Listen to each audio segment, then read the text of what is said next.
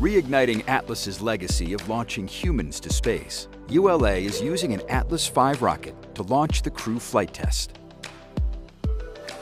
At the base of the rocket is the Atlas V Common Core booster, powered by an RD-180 engine. For additional thrust at liftoff, two solid rocket boosters, or SRBs, are attached to the booster. Atop the booster is ULA's ultra-thin stainless steel Centaur upper stage, powered by two RL-10A engines.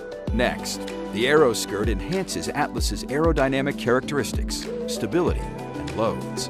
The Starliner spacecraft, which can carry up to 5 crew members, is attached to the Atlas V rocket with a launch vehicle adapter. Additionally, an emergency detection system provides an extra layer of safety for astronauts.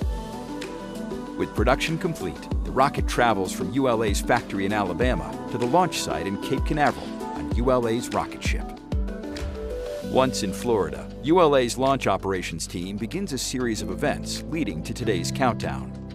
The process begins by lifting the 107-foot booster onto the Mobile Launch Platform, or MLP. Next, we mate the SRBs. The Centaur upper stage is then transported to the Vertical Integration Facility, or VIF, and lifted into position. Boeing Starliner spacecraft is lifted and mated to the Atlas V rocket. Once fully assembled, the launch countdown begins with moving the rocket from the VIF to the pad.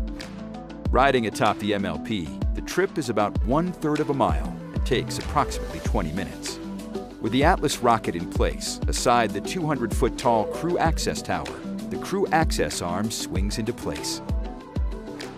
Next, the rocket is fueled with liquid oxygen, liquid kerosene, and liquid hydrogen. With fueling complete, the Blue Team, comprised of 8 specialists from ULA and Boeing, enters the pad to ready the White Room and Starliner spacecraft for astronaut arrival.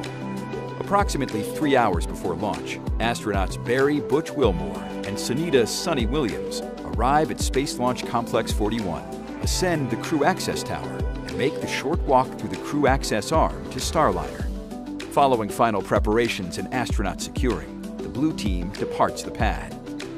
As the astronauts continue preparations for liftoff, an elite group of ULA specialists serve as an ascent flight control team dedicated to monitoring the health and performance of the Atlas V rocket during the climb to space.